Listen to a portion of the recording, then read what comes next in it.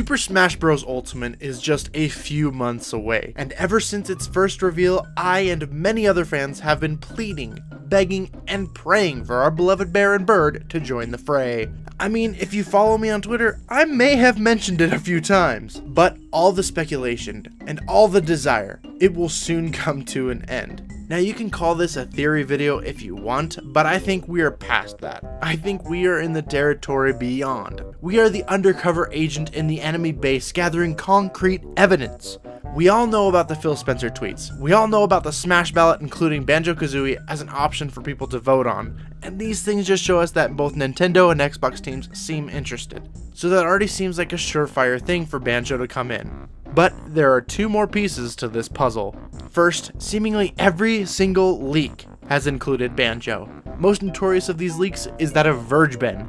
Practically everything he has claimed to hear from his sources has come true. Ridley, King K. Rool, Simon Belmont, and even Isabelle. But this specific leak I am speaking of is the leak in which he claims that not only will Banjo get revealed in Smash, but Microsoft will also give some sort of Minecraft representation as a way for Team Xbox to get something more out of the deal. Which honestly, all of that seems pretty likely. I don't know why Microsoft would want to put Banjo in and not at least include something else from their franchises. And seeing how big Minecraft is, that would seem pretty logical to me. And the second piece is the biggest one. We still have one more direct before the release of the game. How do we know? Well, we still have one more mode to be announced, and Sakurai wants to reveal everything before the game releases. So with one more direct, this means there is one more chance for Banjo and Kazooie. Guys, I am sure he will be announced at this upcoming direct. I am positive. I am even willing to tell you how he will be announced.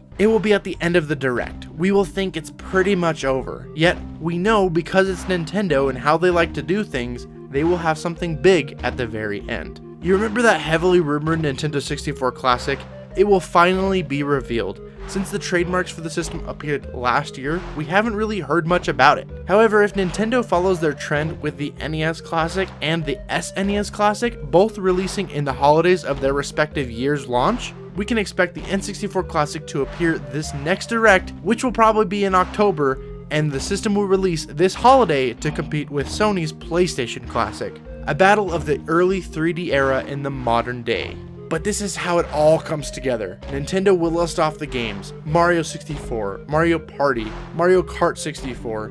But why have a 64 Classic without some of the best games the system had to offer? So at the very end of the list is when they drop it. They have made a deal over the licensing issues with Nintendo, Rare, and Xbox, and all three parties have come to an agreement to bring GoldenEye, Conker, Diddy Kong Racing, and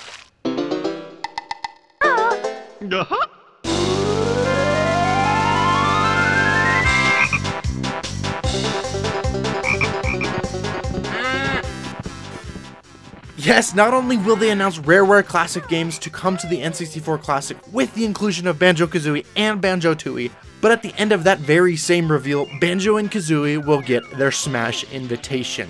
It all just makes so much sense, guys. I know I'm getting my tinfoil hat on, and I hope that you guys have yours on too, but I firmly believe this is how it's gonna go down. Well, I can dream, but honestly, guys, really, that's just how I see it playing out. And if not, and they don't make it, there's always this folder.